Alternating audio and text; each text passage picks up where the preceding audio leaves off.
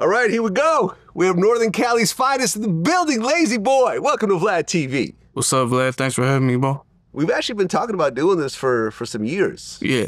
Yeah, we reached out, maybe 5 years ago or something? About that. Yeah. But you had some stuff going on. 4 years ago, yeah. You know Something like that, yeah. Yeah, it was a lot going on. Just, I wasn't really invested like I should have been, you know what I mean? But I think now's a better time anyway, yeah. Yeah, I heard you had some drama going on in your life that kind of prevented that, you know? Yeah. Everything bullshit. comes together when it should. Yeah, for sure. Well, it's your first time here. I want to start from the very beginning. So I grew up in the Bay as well. Yeah. I was in San Mateo. You were in San Jose, which is about maybe, 45 minutes? Yeah. Something like that? Yeah, if that. If that? Yeah. Exactly. So what was that like? To me, regular, just, you know what I mean, just growing up, being a little bad kid, whatever, you know what I mean, normal shit. It's like really, it's like a big Mexican culture out there, especially out of the whole Bay. San Jose's like the one that's like, you know what I mean, as far as the culture and shit, it's the heaviest out there. Yes, in the east side, that's really like all I know. Like, I never even went to other sides growing up, like, cause it's so big until I, you know what I mean, became an adult and shit. But yeah, it was just really just being a little bad kid. I was actually a good kid till I was probably like 12, and then I kind of start dabbling a little bullshit, you know what I'm saying? The gang shit around me, you know, it's just outside right when you walk out, so. So you're fully Mexican? Yeah. Both parents? Yep. You grew up with both parents in the house, one parent? They divorced when I was like 11. So after that, I went with my dad and my grandma. My dad and my grandparents. Oh, so you actually went on your dad's side instead of your mom's, which is actually kind of rare. Usually most kids go with their mom. Yep. Well, what was going on to make you go with your dad instead of your mom? I remember when it first happened, I was with my mom for a few months, and then I was just acting out to where it was hard for her to, you know, control me as far, that's what I remember. And then my dad, he was always able to like put his foot down on me, you know? So I went with him, yeah. Me and my brother went with him. Okay, so it's 2 kids. Yeah, well, my dad has, there's 5 of us, but my sisters were with my mom, and then me and my brother came with my dad, yeah. Okay. Now your dad, was he mixed up in the streets at all, or he was just a regular working guy? No, he's mixed up in the streets, yeah. Okay. Yeah. All right, so did you get to see that growing up, or do you try to kind of shield you? Yeah, for sure, yeah. One of my first memories, he can't believe I remember this, but I was in a car seat. It's like my first memory, and we're in some apartments, and I remember him being in the car, and I remember him saying, "Oh, there's one of them right there." It's like blurry. I remember that. I remember him bouncing out and just, you know what I'm saying? I don't want to say too much, but you know, he walked up on old boy. That was like my first memory ever in my life. I remember that's like the earliest memory I have. And then growing up, you know what I'm saying? If it was ever like little drama that needed to get handled, you know, he would make sure I handled that. You know what I mean? Like a man, you know what I'm saying? So, you know, never doing nothing too crazy, you know what I'm saying? Chunking them and shit like that. You know, he'll be like, "Hey, you need to handle that, you know? Don't back down from that, this and that." So that was regular growing up. And then I would always see him do shit. I remember when I was like real little, it used to like scare me because I was so little. But then as I started like, you know what I mean, 11, 12, 10, like those ages, it started not worrying me no more. I like damn near want to get involved, like, cause I started becoming like more accustomed to it, you know? Was your dad ever getting arrested, or was he? Yeah, he has. I don't really know too much, cause like I said, that was when I was, you know what I mean, like younger. But as far as like shit popping off and stuff, that would happen. Like I remember a bunch of times that happening with him. Yeah. I mean, did he try to shield you from the gang thing and not? Yeah. He's always been a real good dad. Yeah, like I'm actually known like in the hood for that. Like I'm like one of the guys who like got like a good dad in his life. A lot of my other friends, their dads are either doing life or, you know, on drugs or something like that. So yeah, he always tried to shield me from it. But once he knew that like he couldn't stop it, he told me, well, if you're gonna do it, you gotta do it right. You know, don't be half-assed with it. You know, don't do something and then regret it, you know, and not be ready for what it comes with. So if he didn't want me to do it, but once he knew I was, he made sure I was, you know, gamed up and shit like that. Yeah. Okay, so your parents get divorced right around 12 years old. You started to kind of get mixed up. Yeah, in the I think it was 11, yeah. 11, yeah, exactly. Yeah. Started getting into fights, started getting into trouble. Mm-hmm. Were you getting arrested back then?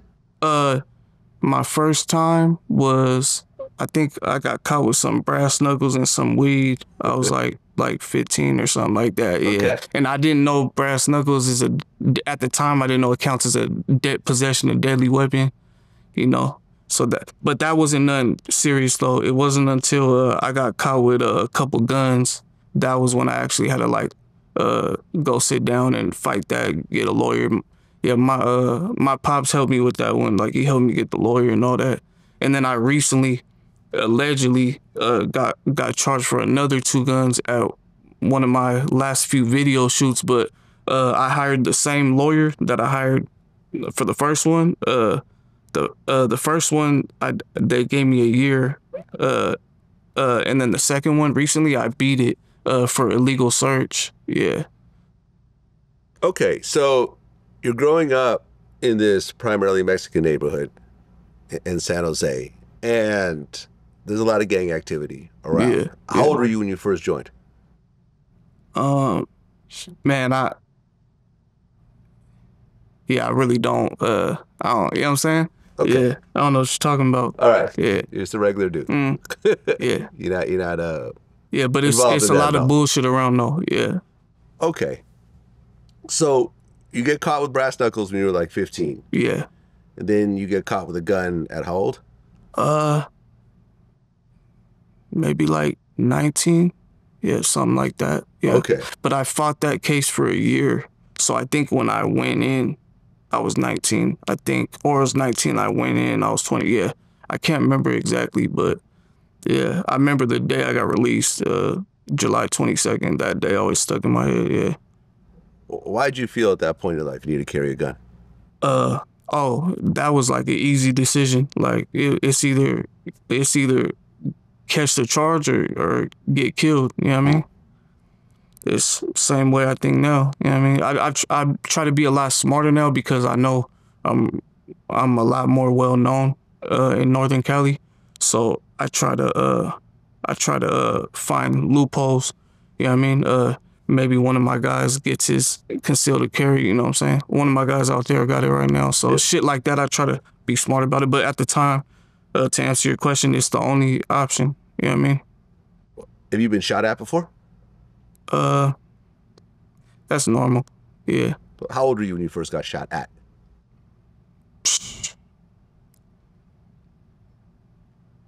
16. Okay. Yeah. Like walking home from after school. Mm-hmm. Yeah. That was the first time I remember that day. Yeah. Okay. Did you actually feel the bullets whiz by, or you know? That not on that day because I was like hella far away, but I have though for sure. Yeah. Okay. Yeah. What does that do to you? Because I mean, I've heard these stories before where like you'll feel it and then you'll hear it afterwards because the bullet's for sure traveling faster than sound. Than the sound. Yeah. So like you'll feel the bullet whiz by, then you'll hear the bang, and it's a really surrealistic kind of feeling. Yeah.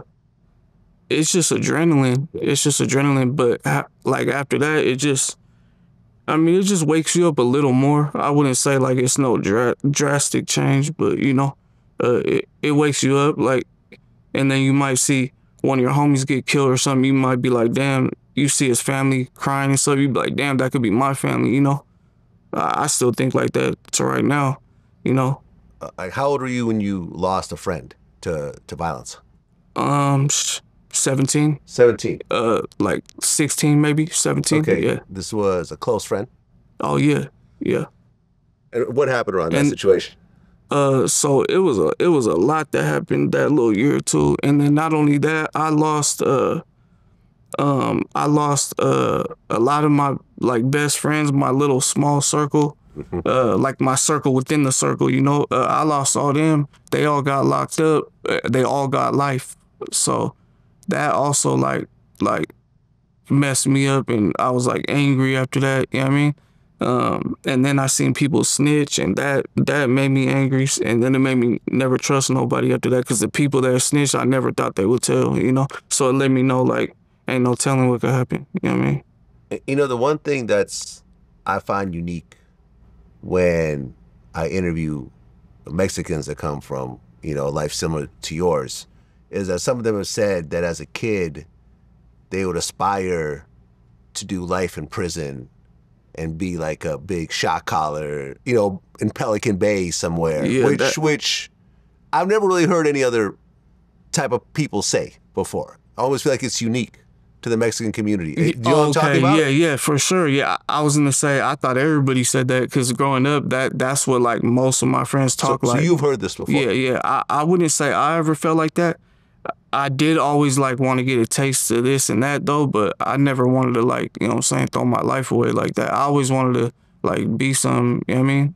But, you know, you're half in the bullshit, half in trying to be something. It's kind of hard sometimes, you know? Yeah. So the rapping thing, how old were you when you first started rapping? Man, I remember being like 8 years old. I would try to like make my own little songs, you know? And I rapped to my family and stuff. I'll be acting like I was performing or something, and the living room, they'll act like they're the audience, you know what I mean? So that shit's really in me. I always loved music. I remember waking up like on the weekends, and my dad would be slapping like Mac Dre, Too Short, E40, oldies too. And so I've always loved music, like, you know what I mean? Yeah, I've always loved music, yeah. Okay, but being a fan of the music and kind of rapping. Okay, so my first song that like I ever dropped, like released, I had made a couple songs and like just had them, but they weren't out. My first song I ever dropped was right before In My Hood, maybe like 6 to 8 months before that. I dropped maybe 3 songs. Thizzler was like the ones who really got me to drop my first music. They dropped a couple audios for me. Yeah. Luckily, they really looked out for me a lot. Yeah. Yeah, shout out to Thizzler. I actually reached out to him because they lined this interview up too. Yeah. Well, I felt that like what they did with the West Coast rap cipher was very dope. That was dope. So I reached out personally to them and said, hey man, well, I think I publicly said it. I said, yo, congrats to Thizzler for pulling this off. And then we started DMing, and they're like, hey, do you want to interview some of the people? And I said, yeah. Yeah, they texted me. Yeah, they were like, Vlad said, what's up? You interested? Right away, I was like, yeah, because a lot of my boys asked me too, like, man, hey, you got to do the Vlad next, you know? And I was like, man, well, he tried to do one with me, and I didn't do it, so I felt kind of like, I don't want to hit him now, and he might be like, man, I asked you before you didn't. I was like, man, I'll wait to see if he hits me, you know? Yeah, I'm not like that. Yeah. It's all good. I understand sometimes timing doesn't always match up, so I don't take things personally when things don't work out. Okay, so before you started rapping, were you already Lazy Boy? Yeah. Yep. Okay, so that was a street name. Yeah, that's been since I was a kid. Yeah. Okay. It's not a rap name. That's my name. That's your street name, right? And like, where did it actually come from? Man, that's a good question. Like, it just came from like all the guys around. I don't know, man. I just remember one day they're like, "Oh, man, you lazy," and then I remember the other homie goes, "Lazy boy," put the boy at the end, and I hated it. I hated that name. Yeah, and then, you know, it grows on you, and it just gets stuck to you eventually, you know what I mean? But I really don't know like the story behind it that much, but yeah, I guess that's how they see me, yeah. Right. I mean, you also got the Lazy Boy recliners. Yeah. So there's that kind of name association. Yeah. I remember when I first started dropping music, I type my name in, it'll be all the furniture on the top. Exactly. And then now they're way at the bottom. Okay. You know what I'm saying? Yeah. Now, the face tats, did that come before the rapping? Way before. Yeah. Okay, so how old were you got your first face tat? Man, I remember I had the back of my head tatted when I was like 15, but like at my school, everybody, like not everybody, but a lot of people are sleeved up. Like tattoos are regular. You get them at lunch, like by the handball courts, they be, I mean, it's little kids doing tats, you know what I'm saying? So everybody's tatted where I'm from, like in school, it's super normal. Like, it's not really crazy. Same with the face tats. I might have a couple extra, but like, if every day you might go to the store or something, you're usually gonna see at least one guy in a car or at the store with a face tat, like, you know what I'm saying? And it, you know, it's part of the Mexican culture, that the head and the face, that's like real common, you know? Okay, so you got your head tatted at 15. Yeah. But that's the back of your head, right? The back of my head, yeah. So you could still grow your hair out, and that's not a big deal. Yeah. Once you start doing the front of your Yeah. face, though? Yeah, I didn't get none of those till I was an adult. Yeah. Okay. Like 18. Yeah. My neck, I think I got like on my 18th birthday. Yeah. Yeah. Okay. And you know, when you do that, you basically accept that you're probably not going to get a regular job. Yeah. Whatever you're doing, you're all in. Yep. You know, occasionally you do see dudes with face tats working like at Jack in the Box or something, Yeah. but you could clearly tell this wasn't the path that they set out on when they ended up here. I'm not gonna lie and act like that was my thoughts when I did it, because I just did it just because of where I'm from. Like I just like I'm like that, you know. And then later on, then I was like, okay, like I'm either gonna figure something out and become something, or maybe, yeah, I mean, maybe I shouldn't have got shit on my face. Well, I'll have to see, you know. So let's break down the face tats. So when you start at the top, you got the L, and the L is what? Well, you said this before in interviews. Did I? Yeah. Oh, I don't think I said it in the interview. I don't think I said the exact thing in the interview. What? Oh, you know what it was? He asked me, what did it say? Yeah. So I read it to him. Yeah, that's what I'm saying. Yeah, So what does it say? says Latino gang. I mean, Right. That's all I'm saying. public Yeah. knowledge. I'm not looking for a, you know. Oh, okay, I get what you mean. Whatever Yeah, hidden meaning yeah, that's is, what if it it's says. literally If what you does it look, say? that's literally what it says. Yeah, Okay, yeah. so you got Latino gang Yeah. on the left side, Mhm. and then you have something written on the other side, at the top of your head. Yeah, I don't even want to talk about it. It was man, I let some guy tab me up that I was locked up with. I regretted it. He I don't want to say he sucked, because that's the homie, but yeah, he wasn't the best, you know what I mean? And really, it was red ink. People think, are you getting it lasered off? But it was red ink. That's why it looks like it's halfway lasered off, but really the ink was red. It was just bad quality. Yeah, I regret doing that. Okay, because you got something at the top of your head, and then you got something over yeah, there. yeah. That's just some numbers, and then that's like a crack on my head. Okay, got it. Yeah. Okay, so then when you work your way down on your right side, you got the Rolex symbol. Yep. Are you a fan of Rolex, or does it mean something else? Just like, I don't know, like I feel like where I'm from, like I'm one of the kings, you know what I mean? So it's like royalty. There's a lot of kings, but I'm one of them, yeah. Okay. And then next to it is what? That's Bullet Bill. Okay. Yeah. Then you got Teardrop. Yeah. Okay, we won't talk about that, Yeah. whatever that is. And then you got, coming down your right cheek is... Fuck a hater. Yeah. Fuck a hater. That was one of my first ones, yeah. Okay. And then, if you could turn your head a little bit. This way? Oh, the shark fin. Yeah. It's the hockey team where I'm from, yeah. Okay, so San Jose Sharks. Yeah. You're from San Jose. Yeah. Okay, now the other side. At the very top. Oh, yeah, I can't speak on that one. Okay. Yeah. But then below that is bitches ain't shit. Yeah. Did you have daughters when you got this? That's a good question, but it had to have been like either right after, right before, but that was like not even on my mind. Like I don't even look at those like, you know what I'm saying? The same thing when I'm thinking bitches, I'm thinking, you know, the hoes and shit like that. I get it. But, you know, your kids are now old enough to read. Yeah. So now they could actually read what's on daddy's face. Yeah.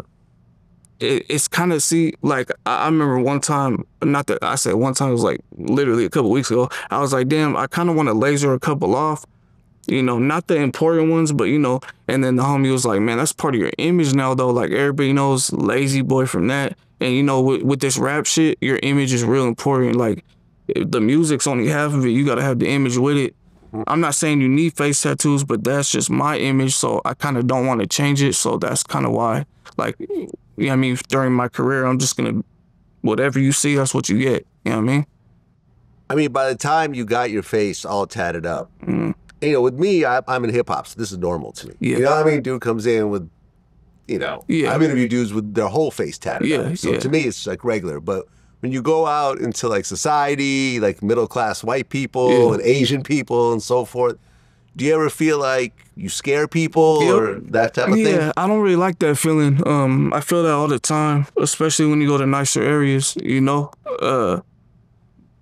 Like, especially if they don't know you and you don't talk to them, like you just walk by, they're always gonna kind of, like, you could tell they're talking about you, looking at you, you know? But it's all about the way you conduct yourself too. Like, I'm never like a like no rude ass person for no reason. I always show people respect, no matter what type of walk of life they are. I always, you know what I mean? I got manners and shit. You know, if you know what I mean, if you ain't did nothing wrong to me, I'm gonna show you respect. So if you talk to me, then you'll feel a lot more comfortable. But maybe if I'm just walking by or you see me at the light, then you might be with your family. It might make you a little uneasy. You know what I'm saying?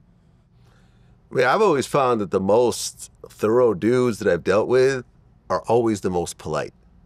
Yeah. You know what I'm saying? Like the rah-rah guys are usually like the because respect's a wannabes. big thing with us. Yeah, you know? man. I've had conversations with like the real OGs, and we've had, you know, if there's a disagreement, they would call me up and politely explain what the situation is, and I'm like, okay, cool. Well, let's fix it. And we'll get at you one-on-one because we're not trying to embarrass you in front of people. Exactly. Yeah, I'll wait till it's just me and you talking. Straight up. I've had lots of conversations like this over the years, and that's how you should tell the difference with people. Yeah. People that are extra loud and this and that, they usually got I'm least. usually not even worried about manners. Yeah. You know what I'm saying? And the dudes.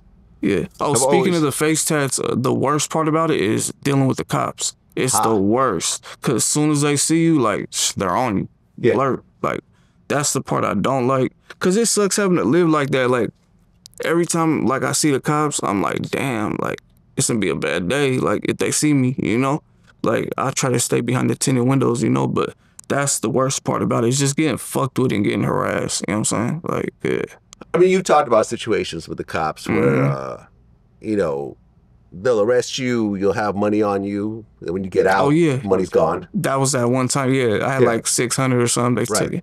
I've had a couple, I could count them all on one hand, how many encounters I had where they were fair with me and didn't harass me, you know? But there was a couple where I was surprised that they were just like, all right, you good, like, you know what I'm saying?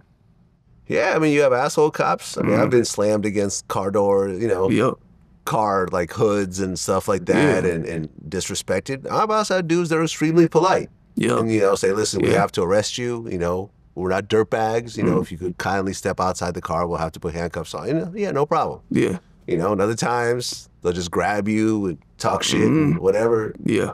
Have you ever really been kind of abused by the police? Abused, like physically? Yeah. Oh, I've been thrown around a bunch of times. Yeah, for sure. I've been slammed on the floor, slammed on the door, head banging on the wall. In the county, yeah, for sure, yeah. I mean, what was the longest bid that you did? Right under a year. Yeah. Okay, and that was in San Jose? Yep, Santa Clara County in the snake pits in the 7th floor. Exactly, that's like the units. Yeah. Why is it called snake pits? Supposedly there's a rumor that if you walk all the way down the tier past the cells, there's a painting of a snake on it. Supposedly, I never seen it though, but I always heard that rumor in there. Yeah. Okay, and what were you locked up for that whole year? 2 guns. Okay. An empty gun and a loaded gun. All right. So now were you always so was it in state prison or were you just in jail? County jail. So county. Yeah. Okay, so you never actually went to state prison before. All right, so you get put into county, and regardless of officially what you are, you just being from a certain area is already putting you at odds with certain types of people, right? So what was the hardest part about being in jail in that type of environment? It wasn't really hard. It was just like, you know, probably just missing your family and kids and stuff. That's the hardest, you know? So you never had situations in jail? Oh, yeah, little situations happen for sure, but I mean, I wouldn't really call it like hard. I'm the type, I adjust quickly. Like, I could adapt to my environment. Wherever I'm at, I'm always gonna adapt, you know? And, you know, it's all in the head, it's mental, you know what I'm saying? So I feel like I'm pretty good when it comes to that. I don't let shit really get to me, you know? Well, In My Hood was the first song that really blew up. Yeah. It's had like 6 million views right now. Yeah, I think so, yeah. And by the way, like I went through the whole catalog. Out the Mud, I've listened to like 30 times today. For real? Yeah, it's just been constant repeat. That's dope to hear. I don't know. Like, I don't think that's your most popular song. It's like in the middle. It's like number 3. Yeah. But that song right there, you got something. I appreciate that. Yeah. Yeah. Thank you. Yeah, that's one of my favorites too. Yeah, just the way the beat comes in and the way you're kind of sing-songing Yep. on it, Yep. and the chorus, and, Yep. you know, with a 38 snub nose. Mm-hmm. You know, that's not my type. That's dope. Yeah. You know, Glock with the I didn't know you with the really drum, were listening that's like what that. I Yeah. like. Hell Out yeah. the mud. Yeah, That's that's dope. what I like. Like the way you're singing on it is Yeah. just like The melody, Like I'm yeah. telling you, I'll just repeat, For real? repeat. That's Yeah, dope. Yeah. yeah, the whole day, the whole day. Oh damn. I'm surprised the song ain't bigger, honestly. Yeah. Okay, so after the song comes out, out in my hood, then do other songs start to blow up after that? I don't know. I don't think that like made things hella change, but I feel like, all right, so I was doing cool, like the numbers were decent, whatever, and then I go to No Jumper, right? I posted a picture of me and Adam, and then for some reason, like everything I dropped after that, because at first I think it was like Northern Cali watching me. Mhm. After that, it was like the whole state and the rest of the West Coast. Honestly, that was like a big jump right there, to be honest, you know? But yeah, when Out the Mud came out, so I stopped dropping on Thizzler at a certain point because I wanted to build my own platform. That was like always really important to me. Yeah. But Out the Mud was one of those songs where I was like, oh, my channel's starting to do a little better now. So you are right about that, yeah. Yeah. Yeah. Okay, then at one point you signed to Empire. Yep. Yeah. Okay, are you still signed to Yeah, Empire? shout out Ghazi. Yeah, that's my man. Yeah. Bay Area too. Yep. Yep. Yeah, nah, Ghazi's a real one. Yep. And the first rapper you actually met was Mozzie. Yeah. I'm pretty sure. Yep. Right, because you talked about some of the favorite rappers growing up. Mozzie, Lil Wayne, Mac Dre, and Woody. Yeah, definitely. Yep. Woody's an interesting one. I never met him. The jacket too. Yeah. Oh yeah, man. That was my for little sure. homie Yeah. right there, man. For real? Ah, yeah, that killed me when he died. Yeah, rest in peace. Yeah. Yeah, because I had done a Rest in documentary. peace, Woody too. Yeah. Yeah, well, I'm gonna talk about Woody in a second. But Jacket was actually, we had interviewed him, and when I did my documentary, Ghost Ride the Whip, he was on that. That's dope. Yeah, that was the documentary. I About need the to watch hiking that. movement. Yeah. Yeah, that was my first documentary. It's kind of like a love letter to the Bay, basically. You know. Do you know about Woody's whole story and everything? Not like the whole thing. I just know he was like inspirational to me, you know, from what I seen, but I don't really know all the details. I mean, shout out Big Tone, he told me a little bit, but I don't really know, you know what I mean, all the details like that. Yeah. Well, yeah. I mean, he allegedly took his own life. Okay, I heard that. Yeah. But they're not quite sure. Yeah. They were saying he was going through depression because one of his homies was serving life for something he allegedly did. That's another one of those unsure kind of situations. You know, there were stories that he left a will, you know, and that's also kind of really fuzzy. Yeah, I ain't hear and that. then at one point in 2018, they actually took his grave headstone. They actually stole it. Oh, I didn't know that. You know about that? Nah, I didn't know about that. That's crazy. Yeah. Yeah, they actually That's took his fucked up. gravestone at Holy Cross Cemetery in Antioch. Damn. Yeah. I know about that. Yeah. I mean, when you hear things of like, you know, because people beef, and, you know, there's rap beef, there's actual beef, but when people start disrespecting dead people and so forth, Yes. well, what's your take on that? I don't really like that. That's not like, you don't really get no cool points for that, because it's like they already passed. Just let the family grieve, you know what I mean? Because we've all had to grieve before. We all seen our family grieve before, so you don't want your family having to grieve. You know what I'm saying? You wouldn't want nobody bothering them like that. So yeah, I'm not really with all that.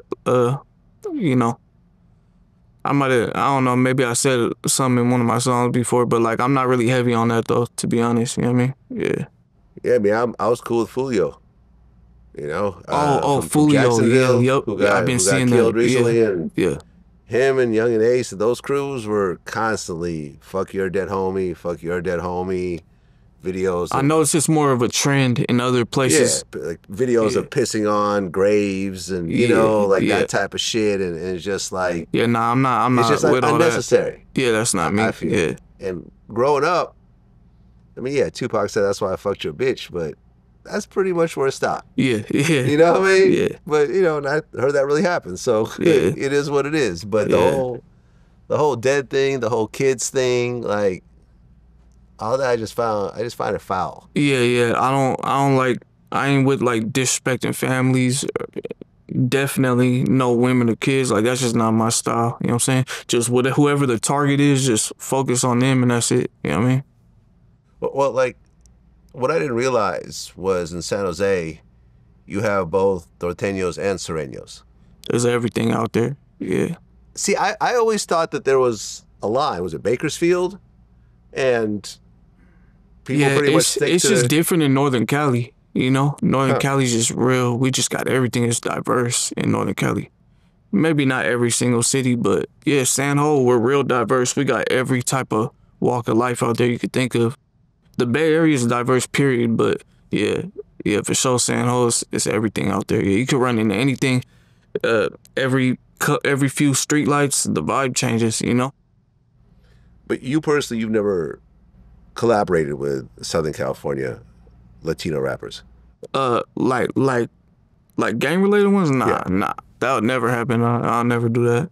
Yeah. I'd interviewed John Boxer Mendoza. Box.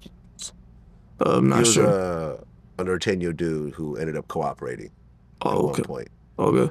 And he said there's currently a peace treaty going on, at least in the prisons. Yeah, I can't speak on that. Yeah. I mean, do you think that at one point everyone will just get over the past and say, we understand that there's a history of this, but it's not helping? You know what I mean? Like it's becoming multi-generational. I get your point of view. It's now decades and decades and decades. And, you know, like, for example, I interviewed Danny Trejo. You know that Yeah, is? the actor. The Yep. actor. Yeah. And he, you know, was friends with the founders of the Mexican mafia and stuff I like watched that. that interview. Yeah, you know, he talked about how it all started. It was like the war of the slippers and stuff like that. And it was like most people who are mixed up in this these days don't know anyone of where it started and don't really even know the whole reason, but there's a lot of violence that keeps occurring. Do you think that at one point everyone could just come together? Because, you know, at one point, let me tell you, I remember in the 90s in LA, Crips and Blood rappers couldn't record together at all. Yeah. Right? DJ Quick might have had the best beats, but if you're a Crip, you can't go to that studio, you can't do songs with them. Then YG and Nipsey kind of made it a point to say, okay, we're gonna put this to the side and we're gonna start collaborating with each other and actually become friends. And I remember I interviewed Big U. He was one of the kind of the architects of this. And like when they would film videos, he'd make sure that like no one's name or hood was crossed out in the background in any shots to, you know, to just not aggravate things any further. And now I feel like in LA, it's not really that big of a deal for Crips and Bloods to work together and get money together and stuff like that. Yeah. Do you think that at some point in the future, Mexicans could accomplish this? I mean, I don't know, anything's possible, but for me, it's more like how I grew up, things I went through with certain individuals. I just choose to stay away from all that. You know, that's me personally. Yeah, I mean, I don't think so, but anything's possible, you know? I mean, we're in LA right now. Yeah. Do you feel like you have to look over your shoulder when you're out here? Yeah, of course. Yeah. But I also have two back home. The only difference is I can't make a call and have 50 people pull up real quick, you know? That's Right. like really the only difference. Come Yeah. pretty deep today. Oh, yeah. Yeah. And honestly, that's really not deep. Like, I don't know if you see like my videos and stuff. Like, Oh, yeah, no, like I we know. be It's- deep yeah, as it's not- fuck. it's not deep like that. If I'm gonna do an interview, I don't come that deep because it's an interview. You don't want to show respect. I don't want Yeah. to be too crazy packed. I did the same amount at No Jumper. Yeah, same people too, pretty much. Yeah. Have you ever done shows in LA? No. Would you do a show in LA if you got booked? If the situation was like a good professional situation, I damn near pull up anywhere, you know? I am getting hit up like by the surrounding states now. So, I mean, nothing's been locked in, but they're tapping in right now, yeah. Have you ever had a situation doing a show where something happened, where some knucklehead in the audience started to... Man, to be honest, my shows have always been nothing but love. Luckily, it's always love. Like, you know, there's been little things here and there, but nothing that really messed the night up. You know what I mean? Little bullshit. A lot of times it ain't even involving me. It's some other people I don't even know. You know what I mean? Sometimes you got drunk people here and there. You know, you got to check them real quick. But nah, to be honest, ain't nothing crazy like that happen. Luckily. You and Lefty Gunplay have had some back and forth. Yeah, Frank. What did that start over? One day I just woke up and he was just saying, "Hey, fuck Lazy Boy." I didn't even know where it came from. I was like, what? Like, it was nothing that happened before. It was just random. I don't know why. I think he was like doing a little interview outside, like a little like quick 5-minute interview or something. Some guy standing on the street, and I think he said something like, "They ain't gonna come down here. They know better." But the funny part was I already had no jumper booked, and he said that like 3 days before I came down here. That was my first time down here. Yeah, but man, like honestly, he just smoked out, man. I was just having fun. You know what I'm saying? Playing back a little bit. Right, 'cause you responded a little bit here and there, right? Yeah, yeah. I don't start nothing. I'll respond, but I won't start it. But then I started seeing, so me and him do that. It goes viral. We start trending on TikTok and all that, right? And all of a sudden I see all the other guys saying, "Oh shit, I'm a dish Lazy too, so he could make me go viral too." But I was like, nah, it ain't that easy. You know what I'm saying? So it's a lot of them that talk about me, but I'm not gonna respond to every single one. You know, I try to make every move, like every move has to feel right to me. I don't like doing goofy shit or nothing. But like I said, I'm not gonna start nothing. I don't never hate on no man. You know what I'm saying? Like I'm a real player. Like I'm not a hater like that. You know, but if you talk about me first, then I'm responding. So to me, that's fair. But I'm not just gonna go on my way to hate on somebody who never said nothing about me. You know. But is it really serious? I mean, I've gone back and forth with people on the internet, and then we get on the phone and laugh it off and do an interview together. Oh yeah, we ain't doing nothing together. Yeah, we're not getting on no phones, nothing. Yeah, nah. Nah? Nah. Bozo dissed you during his Cam Capone interview. Yeah, he's like one of the goofiest ones to me. He's just always, I don't know nothing about him, but every time I'll see a little clip of his interview, he just gives me that feeling like everything he's saying is a lie. Like he be making up stories in his interviews.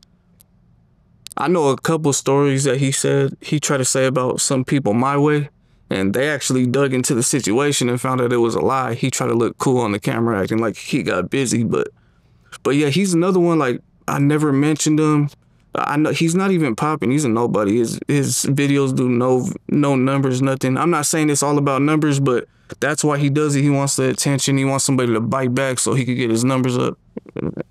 Yeah. Yeah, man. The internet's ugly, man. Like I've been called all types of stuff. There's videos of you like, which looks fake, about you and a transgender. Yeah, that's one of like the 100 lies that have been made up about me, man. I've had everything in the book made up about me at this point. Yeah. And I'm never gonna respond to no like false story or nothing, because that's what they want you to do. You know what I mean? Oh, I've had some of these rumors around me too, man. Shit. Yeah. My thing is like, yo, bring them out. Yeah, bring man. that person out. Man, I'll address it. I seen people say, "Oh, we got footage of this, footage of that." But obviously, you know what I mean, that it's a lie. Like ain't no smut on my name. You know what I'm saying? Yeah, no. When I saw it, I'm like, okay, this is obviously fake. Yeah. But you know, it's a lot of people trying to like start YouTube careers, you know? Yeah. So what they do is they'll see, oh, who's popping in my area or whatever, and the guy who made it up, I don't know him from a can of paint, like, yeah, you know what I mean, at all, like. Well, your biggest song right now is Bluebird. I would say so. Yeah. Now, when I heard it, I'm like, okay, I've heard this chorus before. Yeah. RBL. Shout out RBL. Yeah. Right. They actually sent me a message, said good job, you know what I mean? So if it was dope getting their, you know what I mean, their approval on that, yeah. Yeah, I interviewed the surviving member. Oh, yeah. Of RBL. Yeah. Legendary group from San Francisco. Mm-hmm. Yeah, for sure. So was that like an homage to RBL in a way? Like, definitely, yeah. Like, that's where I got the idea from. Yep. So What exactly? Because even when I heard the RBL version back in the day, I never quite understood what it meant. So in their song, they're talking about the cops, Oh, the boys in blue. You know what I'm saying? right. Because you said there's a bluebird on my So shoulder. I figured Should I I'll kill put it? my own twist on it, you know, and everybody will kind of know. You know what I mean? And we didn't use their beat or none of this, an original beat. Yeah. My producer Fingers made it. Shout out Fingers. But yeah, I was just in the studio. The verses were done already, and I just started saying there's a bluebird on my shoulder. I don't know why. I just thought of it, and then I was like, oh yeah, I'm gonna bring that shit back. You know? Yeah. Give it a whole new life in the new generation. That's what. Yeah. So. Well, but you know, part of the reason why I think it's the most popular song is because you take shots at people. Yeah. In the song. Do you actually name them by name, or you just kind of? Yeah, I name them by name, but everybody I mentioned talked about me. You know what I mean? So it was more responses. You know what I mean? Yeah, that's what I would call it. So who did you actually name in the song? Lefty, you a bitch. Nah, I really did it. Oh, Lil Weirdo, you a mark, so don't talk about me. Chito know better, he don't talk about me. And then Bozo could get it too. You a pussy, you be lying in them interviews. Yeah, those are all the names I think, yeah. Are these all guys from Southern California? Most of them, yeah. Okay. Have you talked to any of them since that song came out? Nah, hell no, we don't know talking. Nah, so there's no, you know what I mean? Because look, like I understand, and this is sometimes the unfortunate part of hip hop. Yeah. You know, you could look at Foolio and Young and Ace. Yeah. They have lots of songs, but the songs where they're like really dissing their ops, like the Who I Smoke and stuff like that, those are the 50 million views and everything else like that. Oh, the reason, I don't mean to cut you off, the reason it started with them talking about me is the No Jumper interview. Pretty much they were mad that I came down and that I was invited to with Adam 22. No, people just didn't like it. That's what it all started over. Now I remember that's what it was. Okay. Well, I mean, you're in LA right now. You're invited here also. Yeah. And I told you it's going to be a nice, safe environment. Yeah, for sure. I think you even hit one of my people say, hey, man, there going to be any other... Any of my ops here? I'm like, no. Yeah. And let me make it clear. Let me make it clear too, because I know how these trolls be. When I call and say that, I'm not worried about my safety. I'm saying out of respect for you and your staff. Yeah. Because I'm gonna keep it 100. If I walk up in here and there's somebody in here, it'll get cracking. You know what I mean? So I say that out of respect. I'm pulling up. Even if you would have said, oh, there might be a couple, I'm still coming. I'm not gonna change the day. Yeah. So let me make that clear. We would never do these that. Trolls be. You know what I'm saying? We would never have. I mean, in fact, we only usually do one interview per day. Yeah. So we never even have a possibility of people. And I've been watching you long enough anyway. Like I know you're like real professional. Yeah. Just the way the interviews look, the questions you ask, like, yeah, I mean, I say your interviews are more professional than a lot of other ones. So that wasn't even a thought, but I was like, you know what, just out of respect for them, let me make sure I say it. Because what if you're like, oh, I don't know about that shit? You know what I mean? Like, there's a chance you might not really know. So just out of respect for you guys, I said it. Yeah. Yeah, no, we had a situation like that some years back where I interviewed this dude named Tariq Nasheed, and then I interviewed this dude named Tommy Sotomayor. I didn't know the two of them were beefing. Oh, okay. I honestly didn't. Yeah. And Tommy was on Instagram, yeah, I'm going to see Vlad today. I just flew in. I got my interview at this time. Motherfucking Tariq storms into the fucking room. Damn. This is back before all the doors were locked and we had security and everything, because this is like the early days of VladTV, and motherfucker just storms in and confronts him on camera, and I'm like, I don't know what the fuck happening. Tell you set me up. No, I didn't know this was happening. Like, you know. It's on YouTube? Yeah, it's on YouTube. Damn, I'm gonna look that up. Yeah, that's crazy. But Tariq thought that I purposely brought him in to trash him, and I'm like, when you see, I'm gonna release this interview and you'll see that I don't even mention you. Yeah, yeah. You know, but yeah, shit gets fucked up. Yeah, and the main thing I think when I call and say that is because I don't want to burn my relationship with you. The first time you meet me, is some dumb shit happening. You know what I'm saying? So it's not for my safety at all. I'll pull up anywhere that I need to go. You know what I mean? But it's to show respect to the ones inviting me. I'm in your house or your place of business. You know what I mean? So, yeah. Now, you said that a lot of Southern rappers, you know, in general, have taken kind of the Northern Cali style. Yeah. You know, and you know, we talked about I interviewed him from Shoreline Mafia, OGZ. Yeah. And he's actually referenced that before, said that, yeah, you know, that I was influenced by a lot of Northern Cali rappers. Yeah, something like that. Yeah, like he showed love. Yeah, I've seen him show, like, I mean, salute up north. Yeah. And I feel like in general, like, and I'm from the Bay,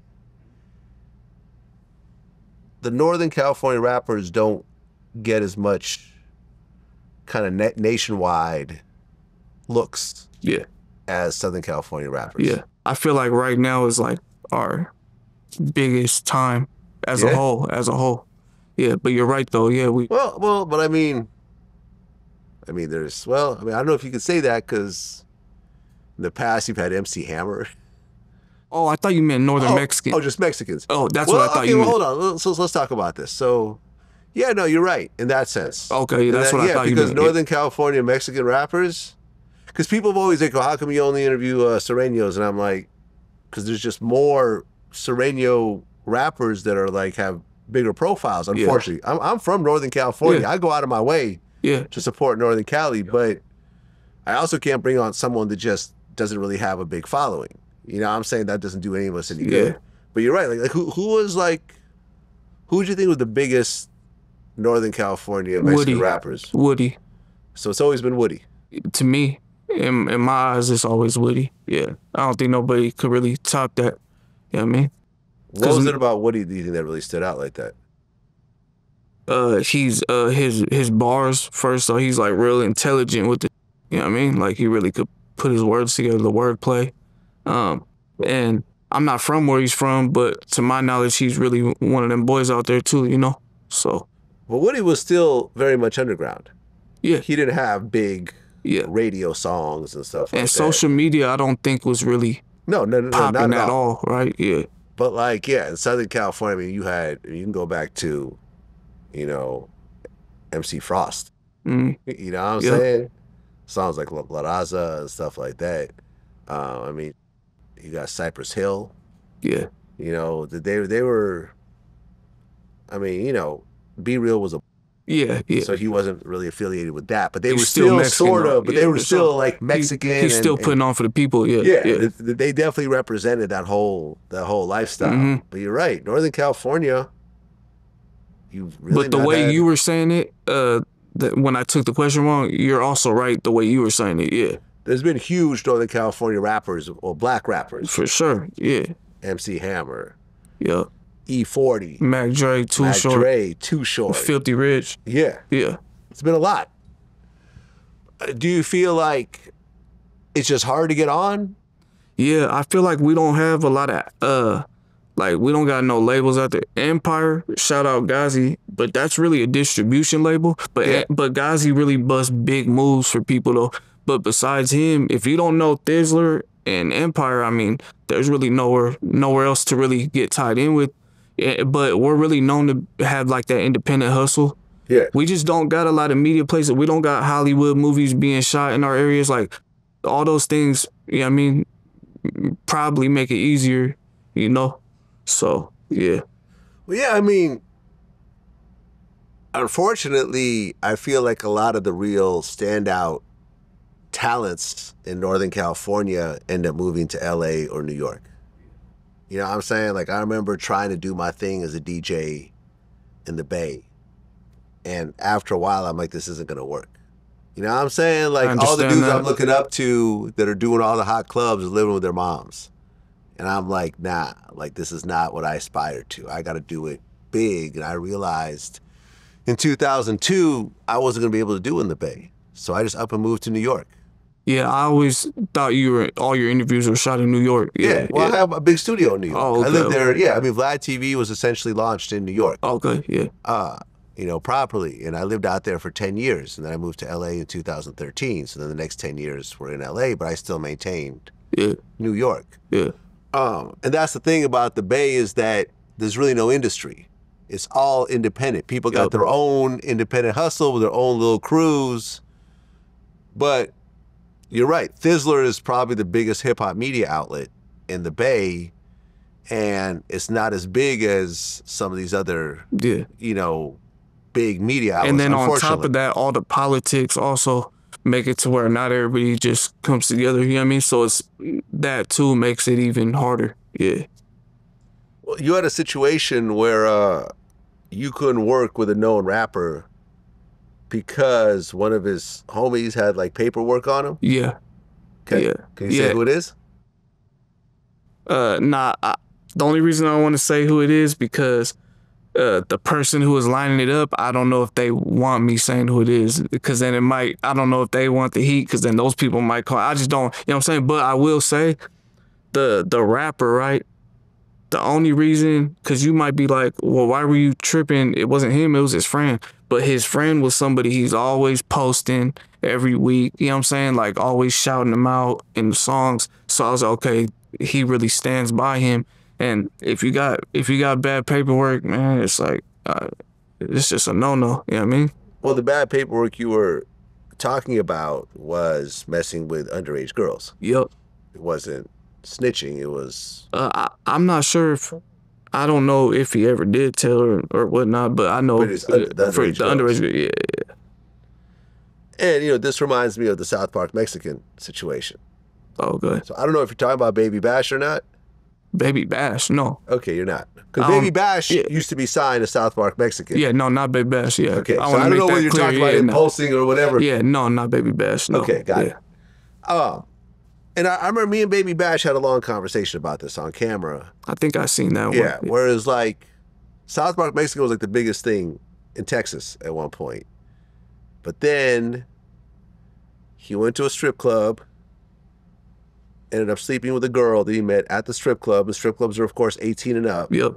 The girl ended up being like 13. She had a baby. Later on, it came out. You know, they put the numbers together. Okay. They lined up. Then there were some other situations where he allegedly like molested like his stepdaughter. Oh, so he did it multiple times. Yeah. It was a multiple time situation, and he got like 30 years or something.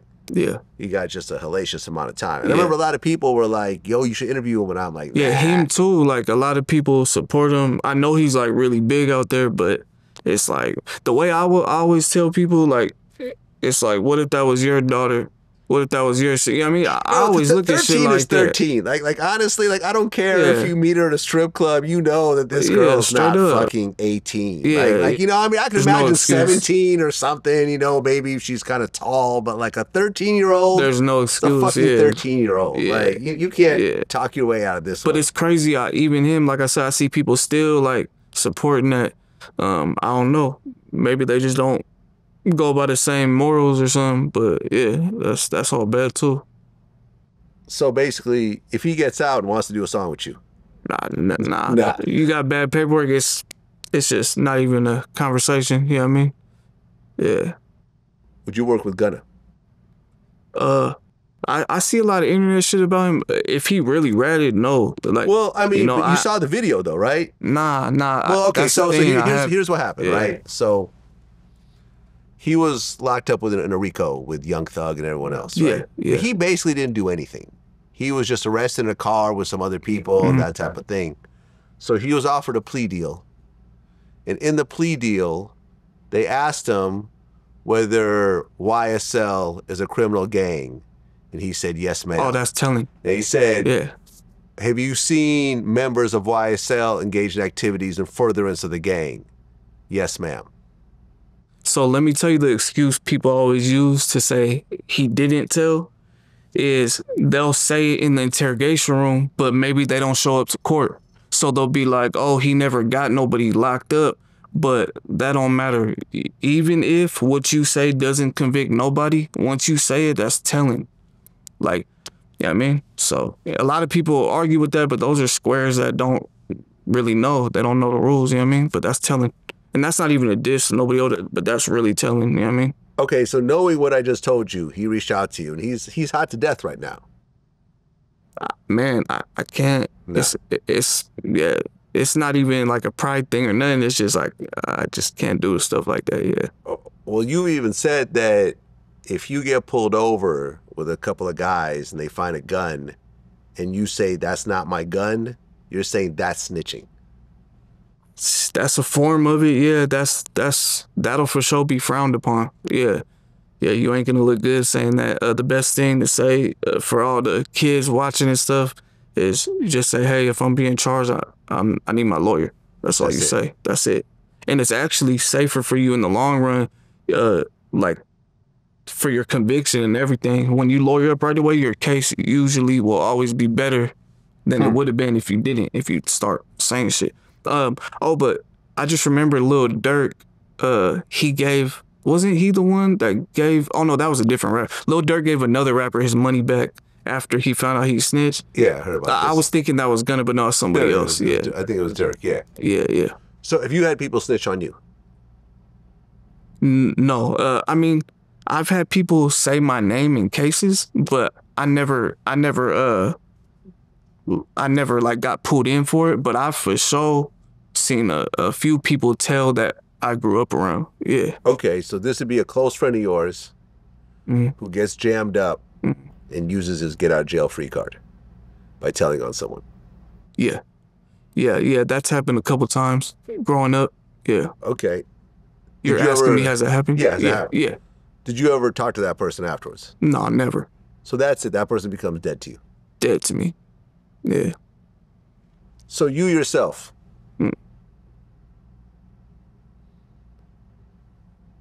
let's just say your next door neighbor is killing little kids. Would you call the police on him? You have Jeffrey Dahmer living next door to you. He's eating kids. I'm not calling the cops on nobody, but we're going to get him up out of there, though. You know what I'm saying? But not with the police, though. You know what I mean? You do it yourself?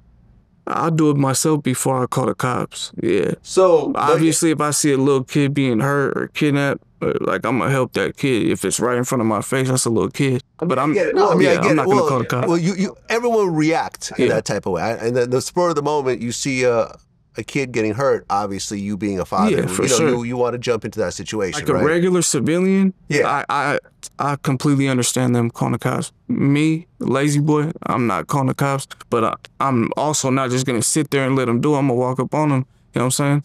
Gather the troops, whatever, get him up out of there. You know, he won't be there.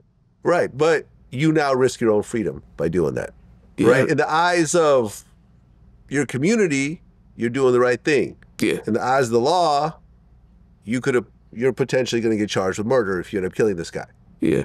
Even though he deserved it, and everyone would be like, yeah, good job. Yeah. But you would still go to court and you would still be found guilty of murder, especially if you planned it out, you'd have premeditated murder and everything else like that. Yeah. So you're saying that you would risk your own life, your own freedom? Before I call the cops, I'll risk my freedom. So would you call the cops for any reason whatsoever? If your house got broken into and you need to claim it with your insurance company? I'll have a girl do it or something. But it's your house. You would have to ultimately sign. Calling the ambulance is cool. Like, hey, I need an ambulance. My family member had a heart attack, something like that. That's the ambulance, you know. But now listen, I interviewed Tony Yayo, and he was telling me a situation where his dad was having a heart attack, and he couldn't bring himself to call 911. Yeah. Luckily, there was other family members in the house that just grabbed the phone away from him and did it. And it has been situations where we got to call the ambulance. I still don't do it. I just have a girl family member or somebody else call. I don't even like calling the ambulance either. But if you got to call the ambulance, that's not a cop. You know what I'm saying? They're there to help you not die. But calling the cops, I'm not calling the cops. Nah, for nothing. Nope. For nothing. Nothing in the world to make me call the cops. I just live by a certain code. You know what I mean? There's a lot of people that do it. Ain't just me. I don't personally agree with it, but I also don't live the life that you live. Yeah, you know, which is understandable. You know, like, and I've said this before. If let's just say someone I knew, had done a serious crime and I'm being accused for it and I had nothing to do with it and he's not saying anything, I'm not going to sit there and do 20 years for him when I didn't do shit. Yeah, you know what I'm saying? But you also didn't sign up for that type of life. But once we sign up for something, you know what I mean, you're taking an oath. I mean, it ain't always going to be fair. You know what I mean? So you would do 10 years for somebody over something you didn't do? I'm not telling on nobody. For no reason whatsoever? No reason. I ain't tell what comes with it, comes with it. I pray it don't. So someone you know is letting you go to prison for them. You see what I'm saying? But don't you think that's foul? It might be foul. But have you ever seen that happen? Have you ever seen any of your friends go to jail for something they didn't do? Yep. Yep. And they refused to tell. Yep. How did the person who actually did the crime react to it? They're living outside, living their life, girls. I'm not really partying. sure, but they definitely. I'm not asking to name names. I'm just saying. They definitely, if that is you, make sure you take care of the homie. I mean, make sure you're always there for. I mean, that's like the minimum you could do. You know what I mean? But shit happens though. Like let's say that did happen where you said that. He's not gonna take it. He's not gonna hate him because of that, because he knows it could have easily been the other way around. It's just part of this street shit. It happens. You know what I mean? It sucks, but it's part of the game. That's why when you jump in this shit, it ain't no game. Like, it's serious. It ain't nothing to play with, because that could happen, and you got to know that. You know what I mean? Yeah. Well, you had a situation with Tory Lanez. Yeah. Shout out Tory Lanez, because we worked it out. Make sure I say that. So one of your friends had booked him for an appearance. Yeah. Is he right there? Yeah. Your homie right there? Yeah. Okay. Shout out my boy. Money. He booked him for a show. Put down a deposit. Yep. Put Tory down a chunky deposit, yeah. Yeah, Tory never shows up. So, I'm not the internet type. I don't do for attention. If I do something, it's because I really believe in it and stand on it. So, I knew if my boy was to say something, his voice isn't going to be heard like my voice. Right. So, I felt like, man, if I have these type of, these type of blessings about me where I have a voice and stuff like that, I got to use it for good. So I said, hey man, I'm gonna get at Tory Lanez, right? So I think first it was a DM or a comment. I got no response, right? Which is understandable. He probably got a bunch of messages. So I said, all right, I'm gonna have to make a post, and I'll have to let my fan base get a hold of him. So yeah, He sends me a DM. I think the exact words was... Whoa, hold up. Oh, yeah. Before you say that, you made a video where you banned him from the Bay. Yeah, until he fixes that. Okay. Yeah. I mean, it sounds good on the internet, but you can't really ban someone. I don't know if I I said the word ban. I think I said, if you come out here, you got to answer. I think it was something like that. You could come. I can't stop you from driving on the freeway. Once you get through the city limits, I can't stop that. But... if you do any events out here, we're gonna come up to, get to the bottom of it. We're gonna walk up and get to the bottom of it. Yeah. Okay, so you're saying that had he shown up to the Bay the next day, you guys would have 100%. Yeah, it doesn't mean we're gonna know type of. It could be something as simple as, oh, hey, bro, it's a misunderstanding. Here you go. Or hey, let me get my manager to PayPal. Like, it could have been a talk, but either way, that had to get fixed, which, like I said, he fixed it, so shout out to him. Well, he DM'd you. Oh, yeah. So I get a DM the next day, and I think it says, I ain't no fuck boy, or something like that. It said, I ain't no fuck boy, call me. So I go, all right, cool. So I call him, and honestly, he was real cool and real respectful, and he told me, he said, damn, he said, lazy boy? I said, yeah. He said, man, I don't know who you are. I never heard of you. He said, but you must be somebody where you're from, because your fans will not stop hitting my phone for 24 hours straight. He said all day. He said, once I gave him my version of the story, it was really a misunderstanding with his management or something. But once I gave him my version, he told me he respected me and that he would have did the same in my shoes. Once he told me that, I was like, damn, Tory's hella cool. Like, I actually like Tory after we talked. Yeah. All right, because it wasn't him. It wasn't him. Someone else. Someone else. Basically scamming people on his behalf. Yeah. What's funny is the same thing happened to us recently. Did it? With Boss Man D-Lo. Okay. Who's a pretty big rapper right now. One of the guys who does a lot of booking, he's been booking for me for like 10 years. He approached me and was like, yo, I got Boss Man D-Lo, but they just want a small deposit. And the deposit was so low that I said, this just sounds janky. Sound fishy, yeah. Are you 100% sure that this is coming from him? No, I'm telling you, they called me from the phone number that's on his official Instagram page and everything else like that. It's all legit. I said, all right, it still sounds fishy, so I'll pay this, but if it ends up falling through, you're gonna have to cover it yourself. So it's no money out of my pocket. Yeah, no, I'm sure of it. Sure enough, we pay the deposit. Then they come back, oh, we didn't know it was in person. That's not enough. We're going to need triple the amount you just sent. I'm like, fine, just have them send the money. No, we're not sending back. So I made up, I went on Twitter, you know, in the same way that, you know, you're talking about, you know, I basically was like, yo, boss man D-Lo, you're not being a very good boss right now by letting people around you take deposits and not returning them. And he's like, I don't even know what you're talking about right now. So the actual manager got on the phone with me and we had a conversation, and she explained to me that the phone number that was listed on there had been compromised and multiple people were approaching her with the same kind of story that I was. A bunch of people got scammed. So I met him personally. Yeah, I forgot to say that part. They actually linked up and chopped it up before, so that's why we were. He came up to me. It was a little more serious. Yeah. Okay, so you're actually so you're knowing that you're dealing direct. See, with us, what I found out after the fact is that you could actually fake phone numbers that you calling from. Oh, okay. So you know what I'm saying? Like, I could get your phone number and call someone from your phone number. Is it like an app or something like that? I don't know. I've never heard of this before. This was new to me. All the crazy technology now, I believe it, yeah. You could basically call from anyone else's number. Now, if you call them back, it's not going to work. Okay. But my guy didn't call the guy back. So we were both just kind of fooled. So when I found out that happened, I said, all right. I had to go on Twitter and say, listen, I just talked to the real manager.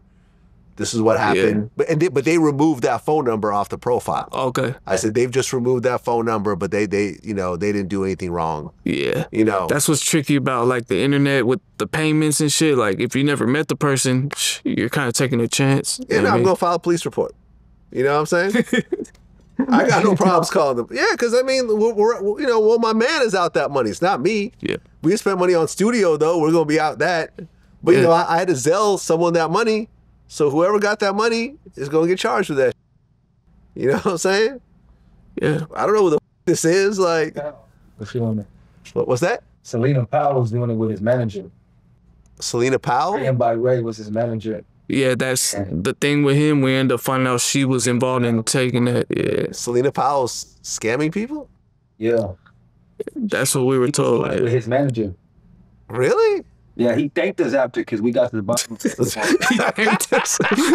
Well, no, they thanked me too. Like D-Lo's manager was like, "Yo, thank you for, you know, we're taking this phone number down." Like, and then other people start DMing me. It was like, "Yo, bro, like they approached me with this. They're showing me emails. They're approaching me with the same."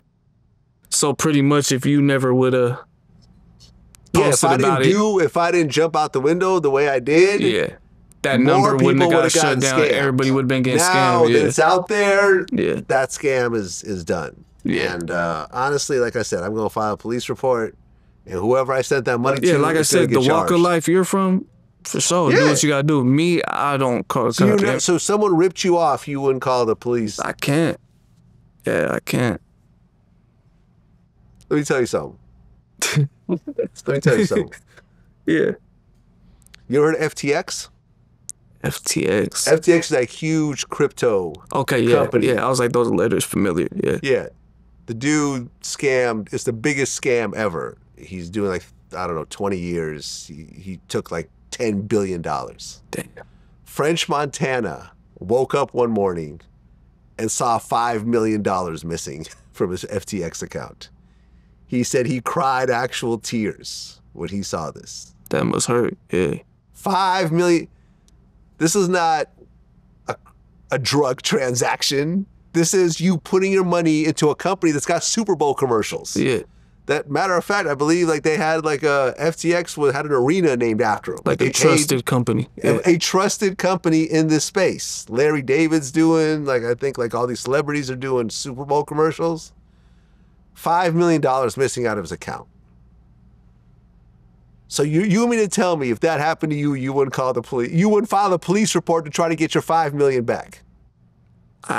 I'm not filing no police report. Like my reputation means more to me than anything. But this is not a criminal situation on any level. This is financial theft. This is cyber theft. Me personally, with my name in my hands, I'm not doing it. That's just, you know what I mean? I know you can't get your money back. Because here's the thing: when this happens, when these types of huge financial crimes happen, there will be a task force assigned to it, and they'll go through everyone who actually filed reports who lost money, and they'll get usually the majority of the money back eventually. Yeah, yes, so it'll But actually if help. you don't ever file a report, you won't get anything back. So you yourself will take whatever that financial loss is. I mean, that's what I was saying earlier is like when you make a promise to something, it's not all when those times come and shit hits the fan, it ain't always gonna be in your favor, and that's what you're deciding to do. Like, okay, even if this really sucks for me, I still gotta stick to the code, like, you know? Yeah, I mean, it does limit you though in life. Yeah. Yeah. Do you expect your kids to follow the same code? No, I mean, first off, I don't have sons. I feel like that's kind of, No, but and you see, even you if see I girls, did- man. Yeah, you yeah, see for sure. girls get more crazy than, you know. Man, but to be honest, they're not gonna be like involved in no type of gang stuff, and they don't even really need to know about the code. But I will admit one thing though. I told my daughter, like, don't tell on people to the teachers. Just tell me after school, and I'll talk to the parents, whatever, right? So, one time, she got punched by some boy, right? Like, he was playing, but I think he knocked the wind out of her. She was crying, whatever, right? The teachers came up, said, "What's wrong? Why you crying?" She would not tell on him for the life of her, like, you know? And I was like, damn, like, I told her not to tell, she didn't tell. But she told me after school, you know, I've had to talk to parents like maybe 3-4 times before. It always is real cool with the parents. But yeah, she stuck to the code and she didn't really have to. It's like that shit's just really in her blood, I guess. But see, the reason I said that, it's not to lead her towards no type of negative life. It's because I know if you're a kid and you tell on a teacher, that tattletale name, that's gonna stick with you all the way to high school. People don't forget shit like that. Yeah, It's not like you're a real snitch in real life with paperwork, but that shit sticks with kids, and then kids get bullied and everything because of that. So I try to make sure she don't got to worry about none of that type, you know? Well, listen, I interviewed Loca D from Chicago. She did 31 years for murder. You know, she was part of this like female gang, you know, that was out there putting work. FBG Butta, his sister KI, was like allegedly killed like a dozen people in Chicago. So you see girls that are crazier than the guys sometimes. Yeah, I've seen a couple of those times you talked about them. Yeah. Yeah. I mean, have you had girls grow up around you that were active like that? Yeah, they're all over. Yeah. Really? Yeah. What was the worst thing you've seen a girl do? Not too crazy. I've seen girls like go one-on-one with a guy type shit, you feel me? And hang with them though, you know? Yeah, that's probably the most, yeah. Yeah. If one of your daughters ended up becoming gang related when they reach a certain type of age, 15, 16, what would you do? I'm cutting that out. That's never gonna happen, yeah. I'll really press some shit, you know what I mean? whatever people it was influencing that, I'ma go walk up on them, and whoever I need to get at over there, I'll do that. But yeah, I'm gonna do everything in my power, not make it happen. But at some point, you have no say. Yeah, Once they reach a certain age, once they go outside of your house. Yeah, I guess that's where you gotta really instill it in them before they get to that age, so that way that's not even a thought in their mind, you know? Right, like your own dad didn't want you following his footsteps, and here we are. You know what I'm saying? I feel like it's harder probably for sons. Like, sons are more out of control. I mean, I don't have any, but I noticed that though. You know what I mean? I noticed like my sisters were always a lot more easier to like, you know, they probably listen more, and then me is like harder to control me. Yeah. So what's next for you? Just keep dropping videos, album, VladTV. That was like my next move. You know what I mean? Just did the Thizzler Cypher. Yeah, just keep going up, keep dropping. Yeah, I don't really got no specific plans. Oh, probably gonna do a couple of features, a couple big features, because I never really been the type to do collabs like that. I always did solo music for the most part, so kind of try to go do that. You know what I mean? Show them something different, but still at the same time keep my solo stuff going. Yeah, I mean, I feel like Because I feel like Out the Mud is one of those songs. Yeah. But it's at 180,000 views. Yeah. On Spotify, which is not that big. Okay. I think on YouTube it's 600,000. Yeah, it's probably bigger on YouTube. But I feel like it should be way bigger. But sometimes it's just a random post by somebody or a random TikTok or a random something that suddenly everyone comes in and just suddenly buys in. Yeah, another thing I noticed, it's always the songs I don't think are shit that end up doing the most, and the ones I think like, oh, this is the one, it ends up doing the least. It's weird how it works like that. It be like that. I mean, it's not up to you. Yeah, it's not. The people. It's up to the people. Yeah, I mean, you don't make hits. The people make the hits. Yeah. You know what I mean? You make what you make, and you put it out there in the world. But the best art doesn't necessarily get the most recognition, because sometimes, I remember Rick Rubin said this, how it's out of your control. Yeah. You know, if you drop on the same day as Taylor Swift, you know, all the attention's on her. Yeah, you know, the timing. Whoever dropped music during 9/11, no one gave a shit. Yeah. You know, like I remember watching this documentary where like the Jackson 5 had a reunion the day before 9/11. Yeah. And it was a huge deal. Nobody gave a shit. Nobody talked about it. Because it was all about 9/11 the next day. No one cared about entertainment or happiness or whatever. The buildings are coming down. I was just talking about that with the homies. We were talking about like going viral and stuff. And like I was telling them, like, a lot of it is just luck. It's those stars lining up, and you gotta get lucky. It has to happen on the right day at the right time, because if, like you said, something happens, some tragedy or something, it don't matter who dropped what song on that day. I mean, it's all about, for sure. But I will say this, the people that drop the most usually get more lucky.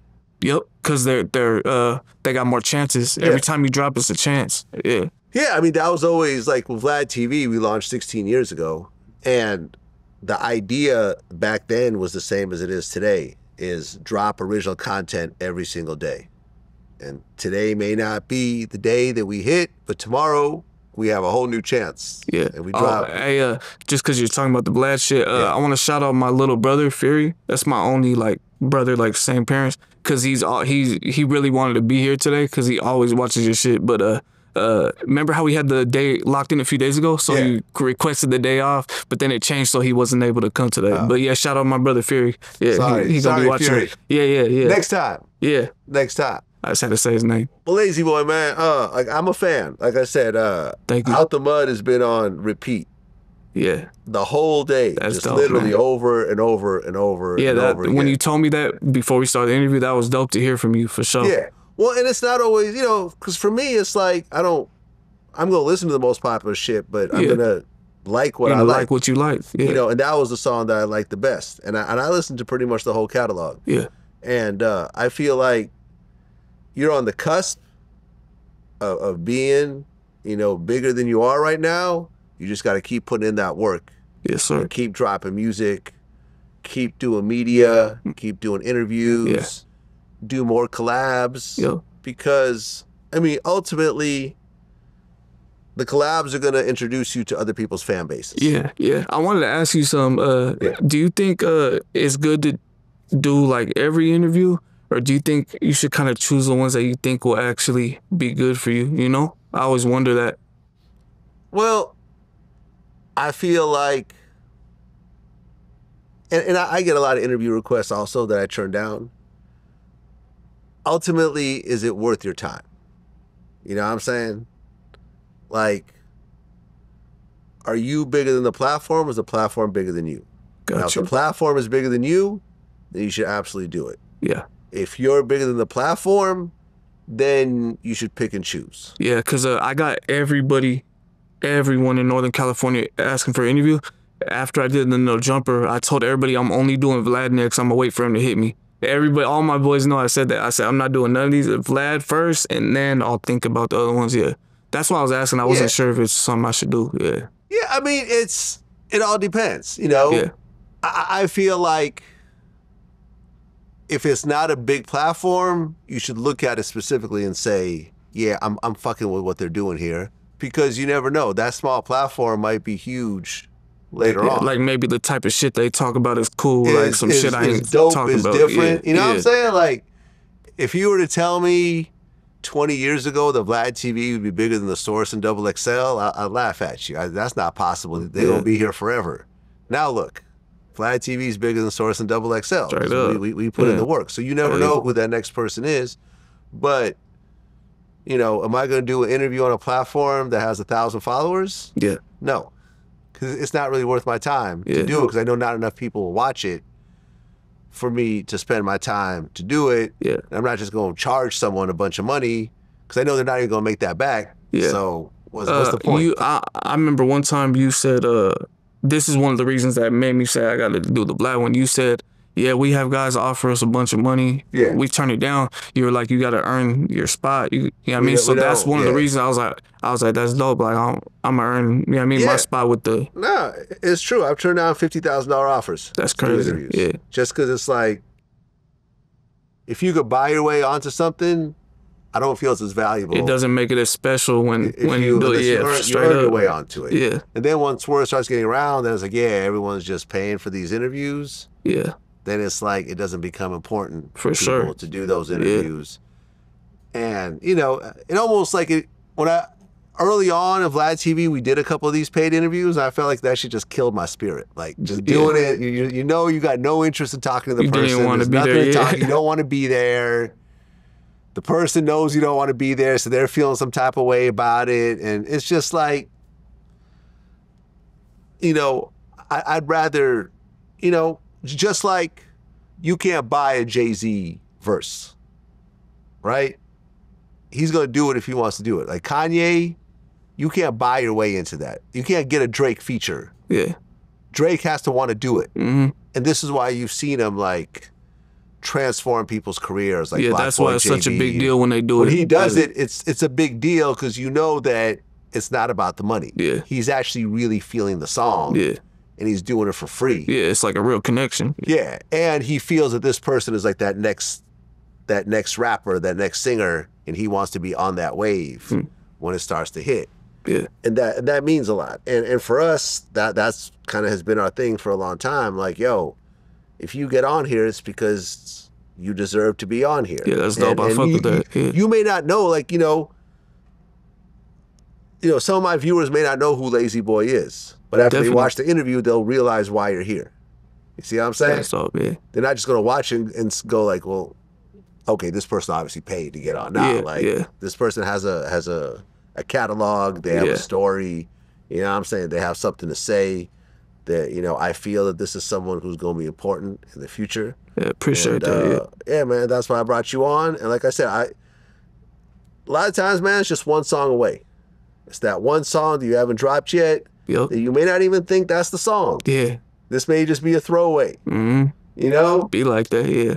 And that's the song that some one, random TikToker suddenly does a dance to. And then, you know, and in the music industry these days, you have like songs like $1 Million Baby that like from artists that you haven't heard of that suddenly go to #1. Yeah. Just because, yo, the people fuck with it, man. And I feel like you have the talent.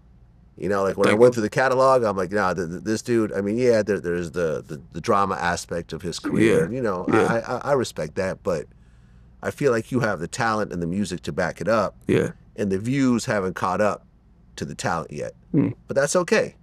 It takes a while.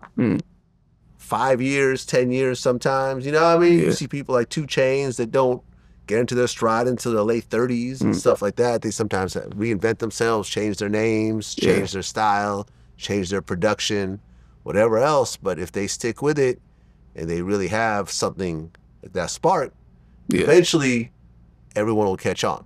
Yeah. And I feel with you, that's what I'm seeing happening right now in somewhat of the early stages.